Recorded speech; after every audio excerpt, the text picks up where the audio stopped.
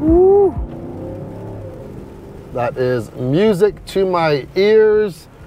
So last year, we test drove the new Range Rover full size, and I gotta say, out of all the vehicles that we drove last year, that was at the top of my list in terms of, it's like the ultimate SUV.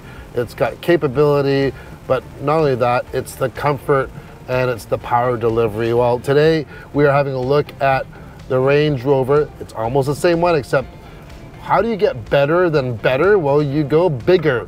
So this is a Range Rover Autobiography long wheelbase, and yeah, you get all the goodness of the regular Range Rover Autobiography, but just a little bit more.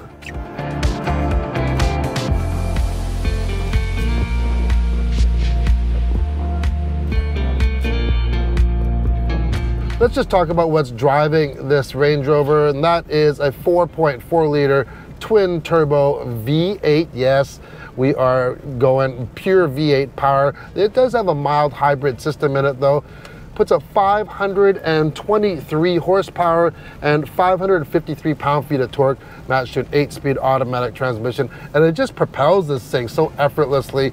0 to 60 in about 4.6 seconds, 0 to 100 kilometers an hour at another 0.2 seconds there, so 4.8. And man, this thing is just, it just floats because we have this great air suspension, which also you can actually adjust for access height, normal, or if you go off-road, because remember, Range Rovers are synonymous with their off-road capability, and this one is no different. Yes, are you going to compromise a little bit, you know, for your off-road abilities because you're a little bit longer? A little bit, but let's be honest here. This vehicle runs about 200,000 Canadian dollars. Who's gonna take this off-road? No, I don't think anyone's gonna take, not for the first owner, that's for sure.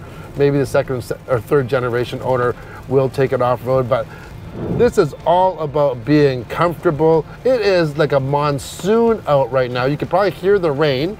We got Brooklyn in the back. We did some horse riding today. We're on these rough roads, and we could care less what it's doing outside. You ride up nice and high, but just the suspension just soaks everything up. Here, I had a super hot cup of tea. And on the road that I was traveling on, I know this road very well, I wouldn't really risk actually drinking that hot tea on the road. Yet, with this Range Rover, no issue at all. Now, if you go into the higher setting, you can get, you know, some really good ground clearance. There are so many different off-road settings on this. There's, you know, even for going through water, there's rock crawling, sand, you name it. You have a locking center and rear diff on here, hill descent control, all the aids to make this thing basically go anywhere that you want in comfort. Now, speaking of comfort, oh my goodness, does Range Rover know how to make an interior? It's absolutely gorgeous. Right, starting from the steering wheel wrapped in this such a smooth wood. It's heated, of course. You have semi-aniline leather on the seats here. There's so much adjustments on these seats. They are heated, they're ventilated, they have massage. One thing to note though, the massage is only for the back. I wish that they had the seat bottoms that were massaging as well, but other than that, you know, the interior is just gorgeous. You have a 12.3-inch driver display, a 13.1-inch infotainment screen, wireless Apple CarPlay, Android Auto, of course. Two 11.1-inch entertainment screens for the rear. This is all standard, by the way, on the Autobiography. There's not a lot of options on this one. I think there's the tow hitch and basically the SV 23-inch wheels. Even if you don't go for the SV wheels, this comes standard with 23-inch wheels. These are massive wheels for a large vehicle, of course. Oh man, I just love the sound and pull of this V8, it's just, it's intoxicating. Absolutely love it. Lots of storage. We have 2 glove compartments, one upper, one lower, and we have little secret compartments even in the middle console. If you lift up this middle console, there is a cooled box here, so you can turn that on to keep your drinks nice and cool. We have a large panel roof here. Of course, the second row, lots of room. Is there a lot of room back there, Brooklyn? Yep, okay, lots of room.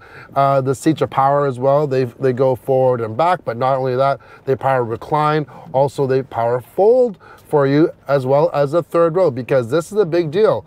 If you want all the utility and the comfort of an autobiography Range Rover, but you want to carry, you know, some more people, whether they're kids or in-laws or just have a big family, this has the third row. This is a 7-passenger vehicle, and that's a welcome addition for a lot of people, for sure. And back there, power third row as well. If you don't use that power third row or use that third row at all, you get lots of extra room. And I do like how it has the clamshell opening, large tailgate, and then you have the bottom tailgate that opens as well. It's a nice place to get ready. I was getting some camera gear, pouring rain right now, and it just acts like a nice canopy for whoever's under there. So how much bigger is the long wheelbase? Well, the length and the wheelbase is about just under 8 inches or 200 millimeters longer. And to make it easier to navigate something this large, this does have 4-wheel steering, and it is noticeable. It's not like the extreme 10 degrees that you see on some other vehicles, but for a large vehicle, this thing does not feel so large when you're actually in a tight turning area, whether you're doing a U-turn or in a parking lot at the mall or something like that. Also, all the cameras also make it nice and easy as well. Fuel economy wise, you know what? We've been driving this almost 400 kilometers now, and yeah, it's not gonna be the best fuel economy, but it was actually better than I expected. We're averaging 15.9 liters per 100 kilometers, and that's actually not bad for, you know, a week's worth of driving on a vehicle that has over 500 horsepower. Now, mind you, we're not towing anything, but if you do want to tow, 3,500 kilograms of max towing capacity, which is really, really decent. You know, your average boat or anything like that, this will have no issue with that. Plus, you can carry all your goods and 7 passengers. That's where this thing really shines. Yeah. So anyways, yeah, comfort-wise, I just really gotta say, it's just a dream. Just the seats are so comfy. Everything is easily accessible, and visibility is great. The only thing left is to take it off-road, which we're not gonna do. But yeah, last year it was one of the best vehicles we've driven. It's still early in the year for 2024, but I'm gonna predict this is gonna be right up there again, because it's the same, but just a little bit better. That's it for our look at the new Range Rover Autobiography. If I had a couple $100,000 to spare and I want to carry 7 passengers in comfort, this would be definitely on my list, for sure. That's it. Cheers. Bye.